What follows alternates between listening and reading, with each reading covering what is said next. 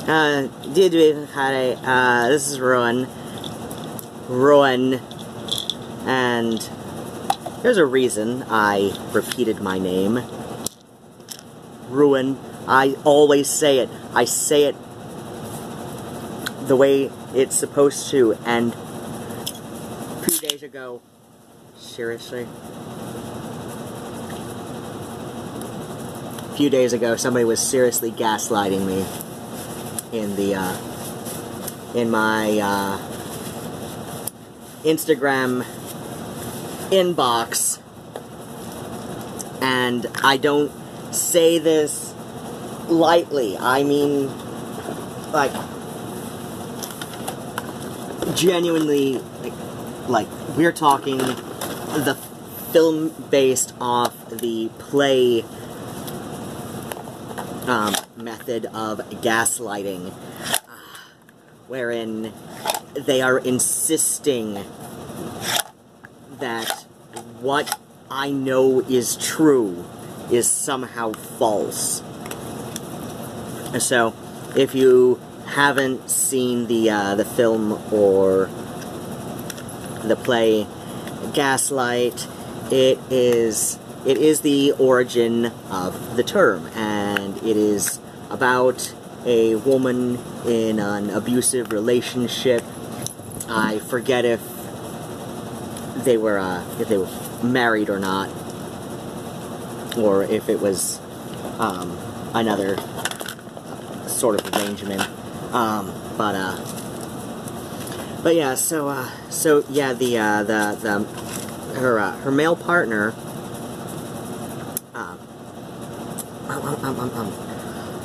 would have this gas light turn on in this window at about, you know, certain times of the day, and she would see it, but him and an accomplice, couple of them, perhaps, would insist that they don't see this light that's turning on, and, you know, at these specific times of the day. And so, and the goal was to make her feel like she was crazy, so that, you know, they could put her in a sanatorium. No, put her in the psychiatric facility. Sanitarium? Yeah, sanitarium. Sanatorium was like Kellogg's old health spa, but yeah. So then what happened was so yeah, and the goal was to, like I said, make her feel like she was losing her mind, so that she'd go into the mental hospital, and basically they would have control over her money. And so yeah, this person was trying to convince me that I say my name improperly.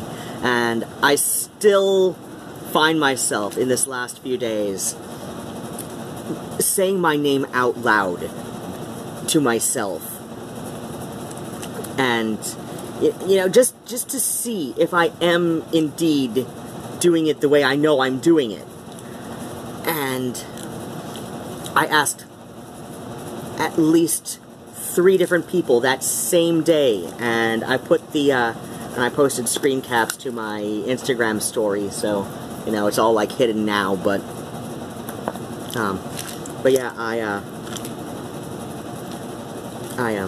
what I do, yeah, I put the, so yeah, like, this is something that, seriously, it's like, and, you know, it's one of those things where, like, I know, like, nobody has to tell me that I have, at best, a beginner's grasp of the Irish language. Like, nobody needs to tell me that twice. I'm learning something, okay? And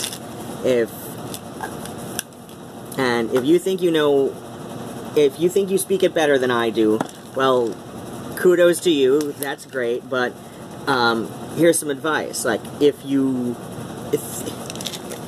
and this isn't the only time somebody has gotten on my case over my beginner's grasp of the Irish language.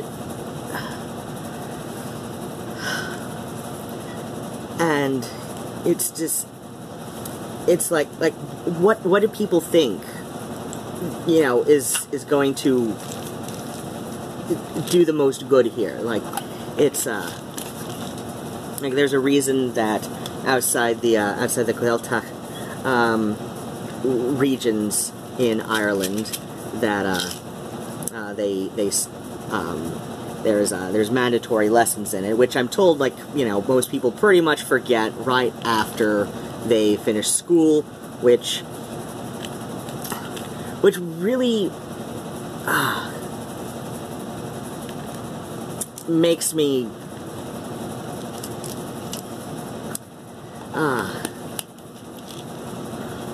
it just really rubs me wrong when people start getting on me about that, because, you know, like I said, it's one of those things. It's like, I believe it all started in the 70s that they put in this mandatory thing for reintroducing the language to school children outside the Gaeltacht regions, and then what happens is but yeah, it's so.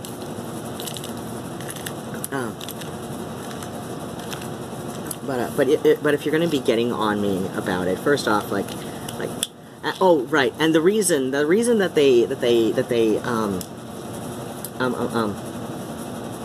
started doing this is because it's considered an endangered language. You know, it's there's a lot of reasons for this, a lot of which have to do with colonialism. There's a sizable period where it was literally illegal to speak Gaelic in Ireland due to British rule over the entire island until 1928, and so and that's another thing. It's like this person's like, oh, so that's why you talk like a retard, because your grandfather's from Northern Ireland, that's the UK. I'm like, yeah, but he emigrated with his parents in like 1920 or something. My grandfather, so I'm pushing 40 myself. My own father was pushing 40 when I was born. In fact, I'm about the same age as my father was when I was born right now, so that's something. Hopefully I live longer than he did, but that's another story for another time. So, so then what was I saying? It's like my grandfather, so my paternal grandfather, and he is actually a little bit older than I thought. So he emigrated with his parents in 1920. So that was when pretty much the entire goddamn island was still British, as in under British rule. So, you know, don't get on my ass about shit. And no, it doesn't make any sense, because like I said, he was, you know, I'm named after my my paternal grandfather's younger brother, who died of scarlet fever when he was maybe 10 years old. So he was born 1910, and they emigrated around 1920, and yeah, it's like,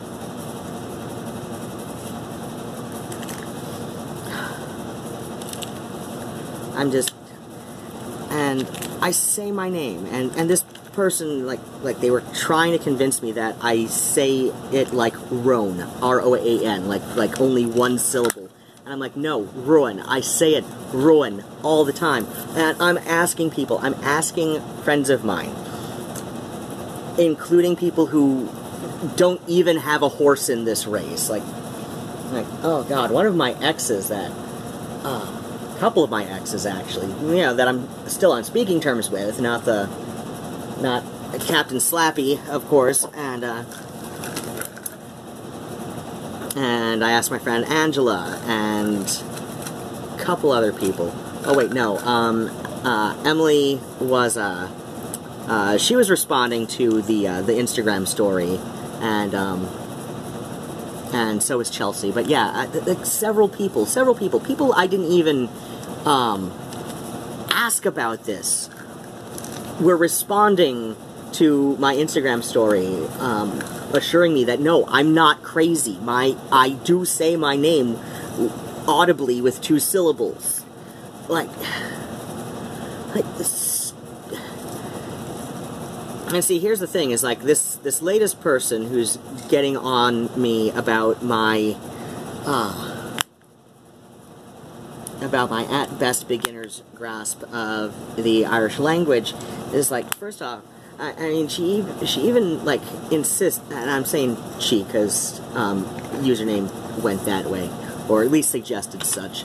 You know, she's getting on me, like, even pointing out that she herself is not in the Gaeltacht region, and, you know, and doesn't speak it daily, and, you know, to which I am really curious, like, what, like, and see, at that point, when you're saying that you don't even speak it daily, then my question is, so please demonstrate to me how you speak it better than I do.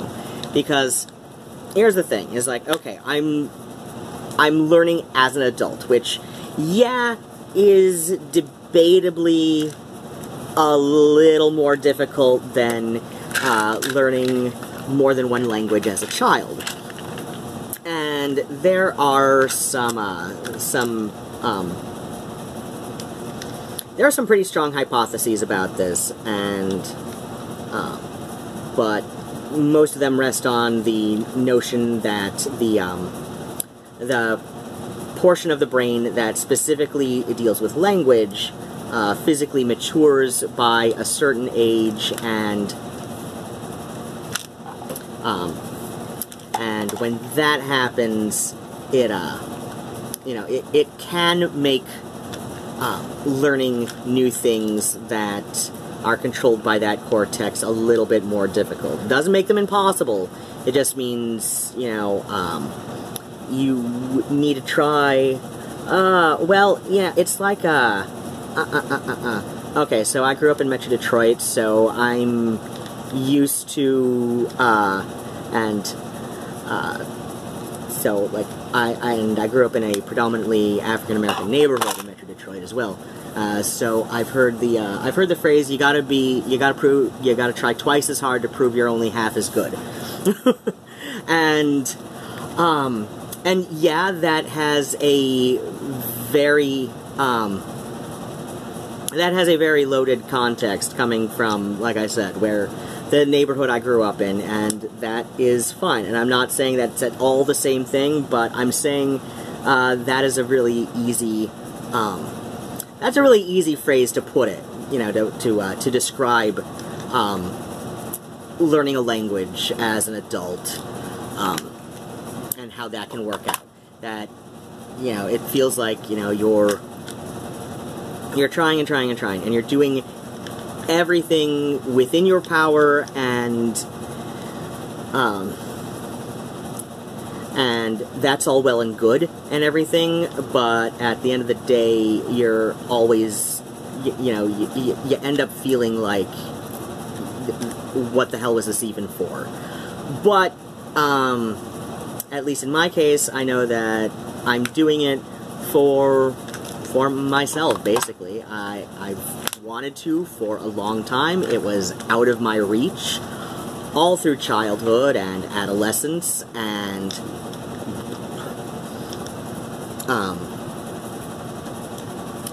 more specifically, and it was kind of out of my reach in my 20s, so whatever, you know, as I once said in making one of those little, like, motivational quotes in in some program for, you know, designed to put things together, do like those little text images for Instagram. It's like, as long as you're not dead, you can still do the thing. And if you do die, if your widow is a necromancer, you can probably still do the thing. And the reason I wrote that up and wanted to make a little inspirational quote about it is because, you know, it's true. As long as you're not dead yet, you can still do what... You can still do it. You can still do it. Are you going to be great at it? Probably not. But will you enjoy doing it? That's what matters, is that you're doing what you do. You're doing what you want to. Hopefully it's not going to hurt anybody. And most importantly, you're enjoying your life while you do it. And that's, at the end of the day, when you're doing something, especially as an adult, especially as an old fart like myself, do you enjoy doing the thing? And if your answer is yes, then keep doing the thing. Just keep doing, keep making the best possible efforts that you can, and hopefully it works out. And if it doesn't work out 100%, it worked out as well as you could have done it. That's the thing. That's, but yeah, this, but yeah, like, they couldn't even demonstrate to me that they could speak it any better than I do, which kind of makes, between that and literally gaslighting me, like, in the original sense of the term, like telling me that something I know is true somehow isn't, you know? Especially when there are people backing me up on this, right? I know how to say my name. I know how to say my name. And it kind of reminded me of this scene in a movie that I really, really liked. In fact, I liked it enough that when, I think this was from a Blockbuster, that when the Blockbuster, the last one in the area, it's, if you're from the Ann Arbor, Ypsilanti area, I'm talking about, so you know where the Roundtree Shopping Center, where the Walmart and everything is, right toward the front. I don't know what it is now, but I know there's that little strip out in front, and one of the things in that strip is a Coney Island, I believe, that does like a fish fry on Fridays, and there's something else. I think there's a smoke shop in there as well, or maybe it's a vape shop, I don't know. But it's the store way on the, if you're looking from the street, it's going to be on the far left-hand side. That used to be a Blockbuster. I don't know what it is now, but yeah, I picked this up from there when the Blockbuster was closing up, and then what happened? And then they had like a lot of DVDs for under $5.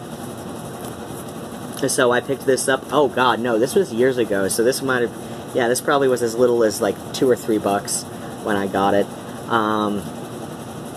And this is the opposite of sex, and the reason it reminded me of this is because there's a scene in here with Lisa Kudrow's character, Lucia, and it's written as Lucia, L-U-C-I-A, and there's a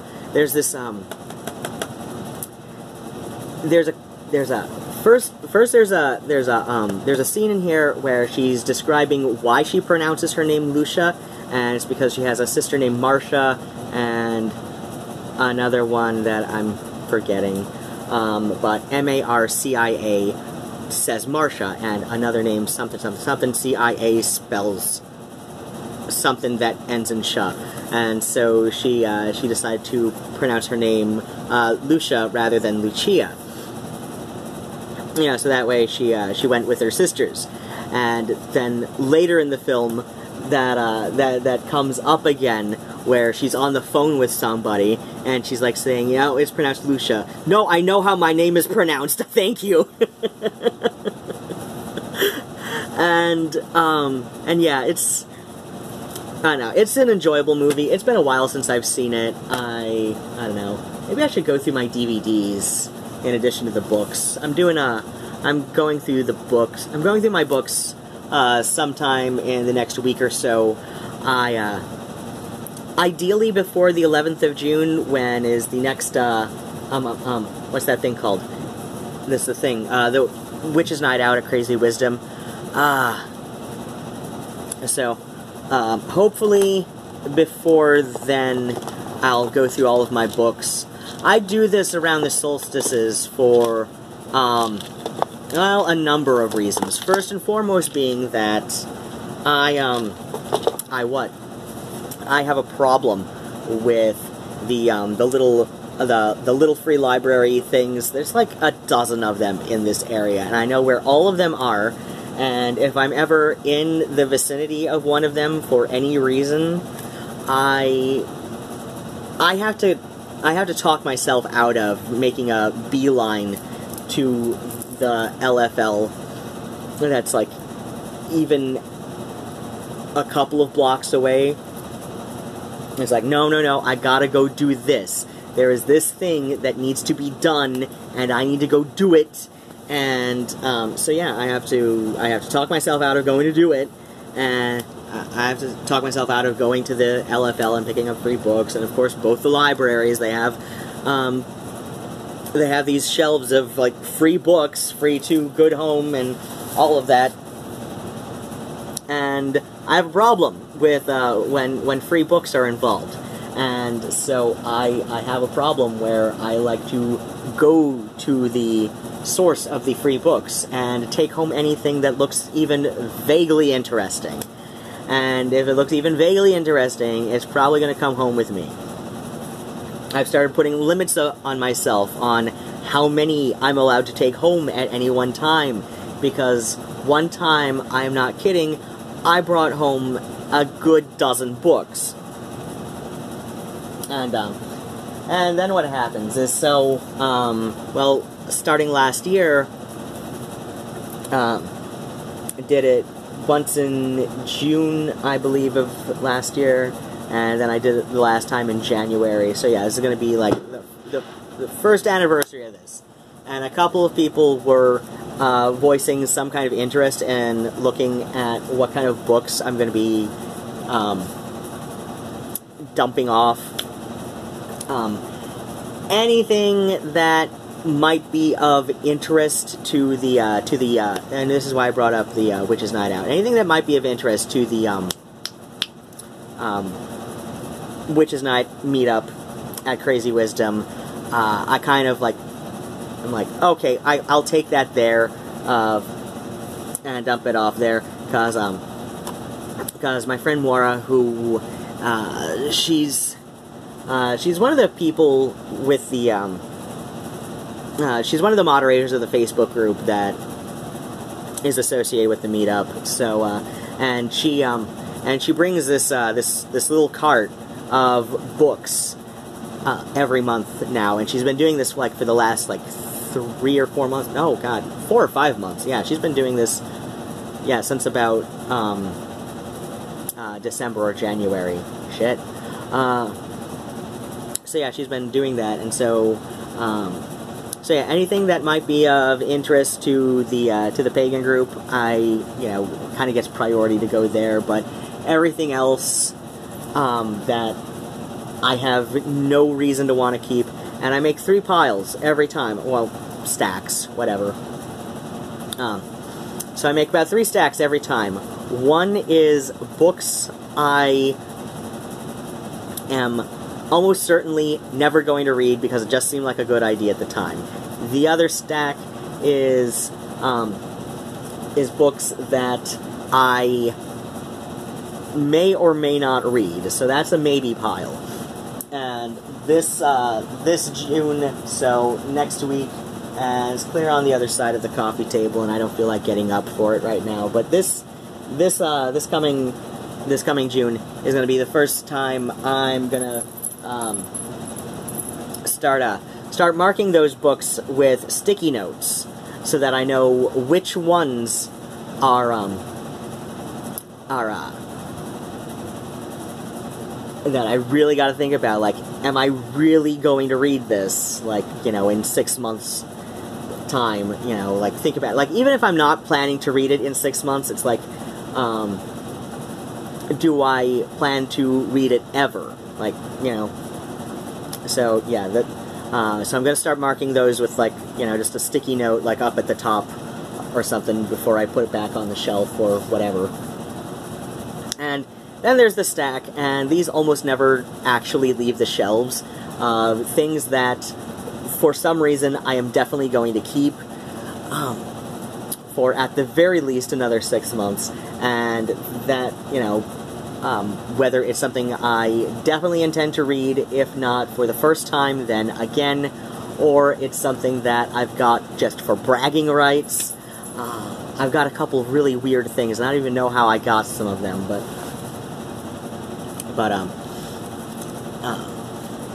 or then there's like, well, there's that old, oh god, well over a year ago now, I posted this haul video from the free bookshelf of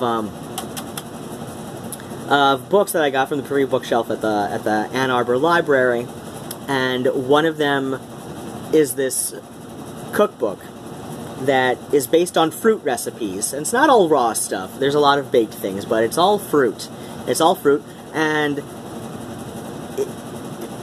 within the recipes is just this random erotic art. I mean, it's just like this little line art, sketchy kind of thing. It is very clearly a book that came out of, like, 1972 when it was published.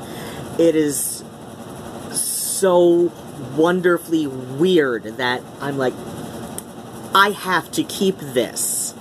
This is just so wonderful and fascinating and weird. I just have to keep it. So, you know, stuff like that. Stuff like that. Stuff that I got for whatever kind of bragging rights. Just to, you know, like, whenever I have friends over here, I'm just like, hey, you want to see this weird-ass book I've got? And since they're my friends, they know that, oh god, Rowan's got some kind of a weird-ass book. I've got a handful of friends who are not at all, who are not at all shocked or surprised by anything weird that I find. One of them would be my friend Scott, and then, of course, he and I, like, oh god, I've known Scott since I was 19, and I knew him for about a year, maybe year and a half, before he and I started dating. Scott and I were dating off and on for 5 years, so, of course, you know somebody that long. Oh god, going on 20 years, what the shit? Ugh. So yeah, you know somebody that long, obviously there's very little that can come out of your mouth or your collections of things that will surprise them. Next person would probably be my friend Don out in LA, and he is just, like,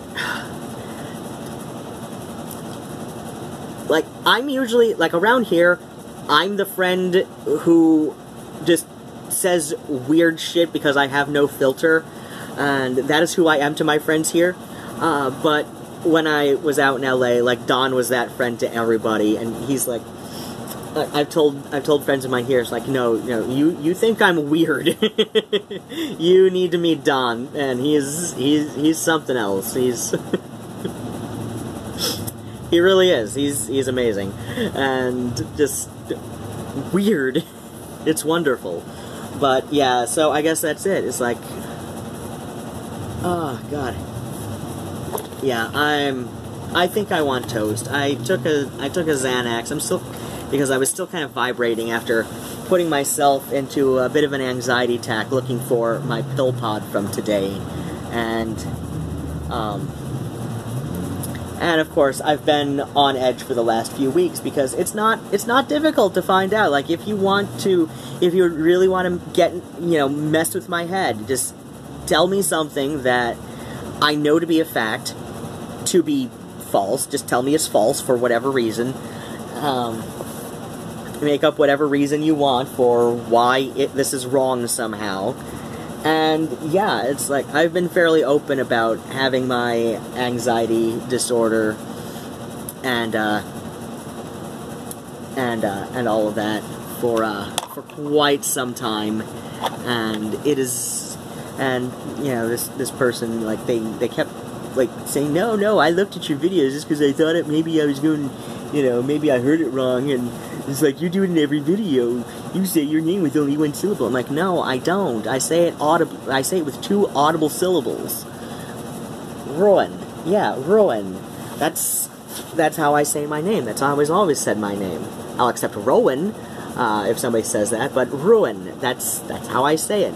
Ruadhán. Yeah, that's how I say my name. Oh God, this is getting to me. Yeah, I know from experience.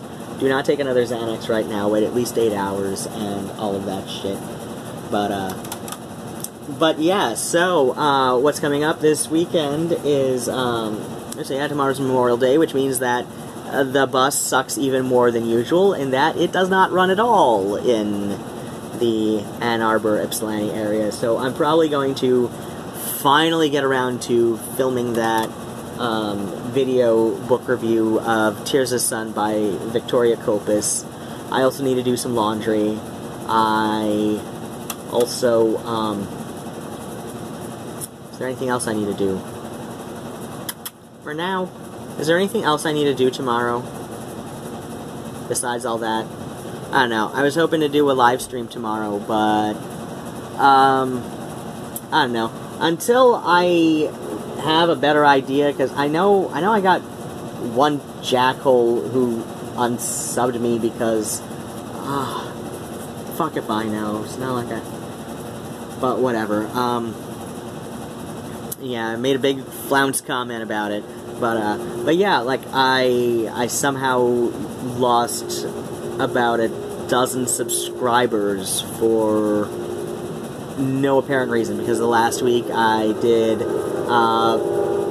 MedVlog live stream. I did a live stream from doing dishes, and I posted 2 videos featuring my cats. And my cats are like the reason I have half the subscribers I do. So, and the MedVlog and the video dish stream, that's a fairly average thing that I do. It's not like I said anything offensive or anything, unless I've certainly thought about, like, maybe I am just incredibly boring, and some people just got wise to it, and a bunch of people got wise to it en masse. And if that's the case, okay, I guess. But yeah, I was really hoping to live stream tomorrow, but I guess I can't now. Of course, I also noticed that like YouTube's updated their software again, and this seems to mess with a lot of people's sub counts and all of that. So I did what? I posted a Twitter asking people, like, hey, if you think you have subbed me, please go check again. If you did intentionally unsub, maybe I am just indeed very boring and okay, but yeah, I gotta lay back down on the floor because my back is still killing me.